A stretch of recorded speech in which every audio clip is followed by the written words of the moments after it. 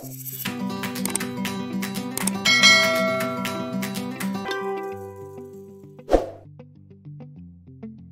friends, welcome back to Power BI World. Today's video is all about connecting multiple data sources in Power BI. So as you all know, to create a great visualizations or to create visualizations, we need some data source to create our visualizations. So in Power BI, you can connect to various data sources like Excel, SQL Server, OneDrive, Azure Services, Google Analytics, and many other online data sources that you can connect to Power BI. Power BI gives us option to connect with more than 150 data sources. So we will see only 4 data sources that are mentioned below, which we will connect to our Power BI. So let's get started. So the very first data source that we are going to connect is Excel. So let's see how we can connect to Excel file in Power BI. To connect to an Excel file in Power BI, once your Power BI is launched, you get an option which is Get Data. So if you see here, you get an option Get Data. We have to click on Get Data. Once we click on Get Data, it gives me options for data source. So like in this example, you can see it's giving me options like Excel, we have SQL Server, we have Analytics Services, we can connect text or CSV file as well, we can directly connect it online through any web. So lot many data source options that we can connect to. As I said, Power BI offers more than 150 data source connection to connect with. In this example, we are going to connect with Excel. So just click on the Excel button. If you see here, once you click on Get Data, select Excel. So once we click on Get Data from Excel, it will pop up a window which will ask us to select a file. So if you can see here, it's giving me to select the file, and I have selected this file. And once I select the file, I will have to click on Open. Once I click on Open, it gives me an option to select a sheet. So the Excel file that I have selected contains almost 7 sheets, and it will give you details of all that 7 sheets. It will give you an option to select multiple sheets. I will have to select any of the sheet here and click on Load. So as of now, I have selected one sheet and I will click on Load. I can select multiple sheets as well. So it will, how many sheets I select, it will reflect in our fields pane here. Then I can start doing my visualizations in Power BI. Now let's go to the second option. Let's see how we can connect Power BI with Access database, which is not password protected. So same procedure that we followed to connect with Excel.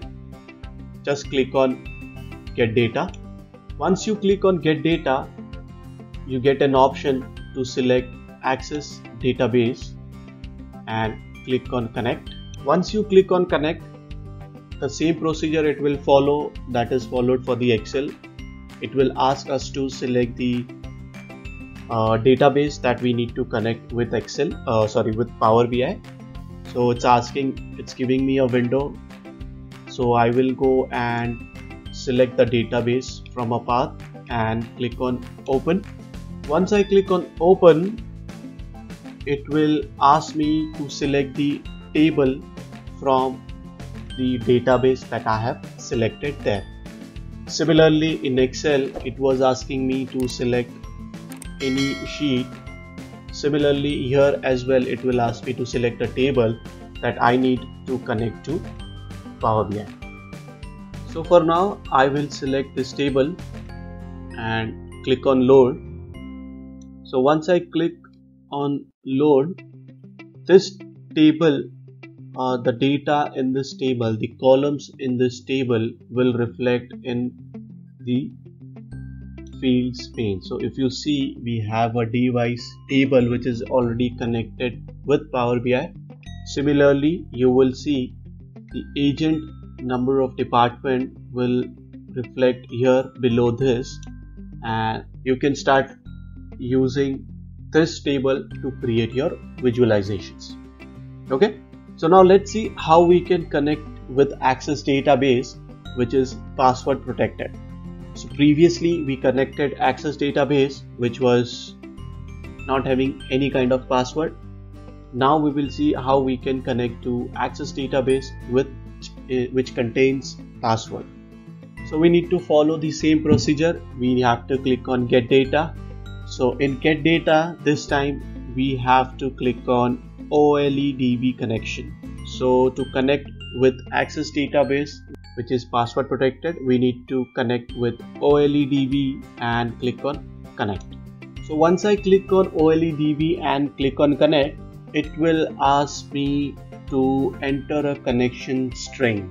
So it won't directly connect with the Access database which contains password.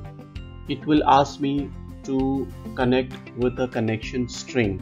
So to get this connection string, what we have to do is we have to open our internet browser and type connectionstring.com. So go to your internet browser and type connectionstring.com. These are the connection string references that you can use to connect to any of the OLEDB database. So as of now we are looking for Access. What I'll do is I'll click on Access. Once I click on Access, it will give me multiple options. So it gives me standard security, it gives me with database password and a data directory functionality. So this is a connection string that we have to use in Power BI. So we have to use the connection string with database password because we are connecting database, Access database, which is password protected. So we have to copy this string which is here, which is showing here. We have to copy this string and paste it here. So once you enter the string along with the folder path and password, we have to build a connection. So once you enter this, you have to click on build. Once you click on build, it will give you a pop-up window which will show you the data source from where the data or the Access database is getting connected, and what we have to do is click on test connection. So once we click on test connection, it will show as test connection succeeded. So once I click OK, then we need to follow the similar procedure that we done for Access database. Select any of the table and click on load. So now I have selected headcount 2 and clicked on load, and my data is loaded. My table headcount 2 is loaded here, and now I can start doing visualization basis this table details. So now let's see how we can connect a data source, a SQL Server data source with a SQL Server database. Again, we need to follow the same procedure. Click on get data, and this time we have to select the SQL Server. Once I click on SQL Server, it will ask me for a SQL Server name and a database that we need to connect with. So this is optional. If you have only one database in your SQL Server, it will directly by default connect to that database. If you have multiple database in SQL Server, then it will ask you to give a database name that gives you a precise tables in that database so you can connect to that tables. So this is the option. This is again optional. If you want to provide, you can provide it. Otherwise, it will give you options to select the database first and then select the tables. So I have given a database name. So it is, if you see here, it is my SQL Server and the database that I is connected with. Now below this are the tables which are there in my SQL Server database. So this is the list of tables that I have in SQL Server database, and this is the table, or this is the database that I have connected with. So I have selected table 20 that is the Twitter's data for Twitter analysis. So this is what I have selected here. I will click on load. So now your data is loading. Once your data is loaded, you can see the details here, which is showing as table Tweety and the columns associated to that table. Your Power BI is connected with your SQL Server database. So that's all about in this video. Hope you like this video. Please comment below and subscribe to my channel. Have a great day.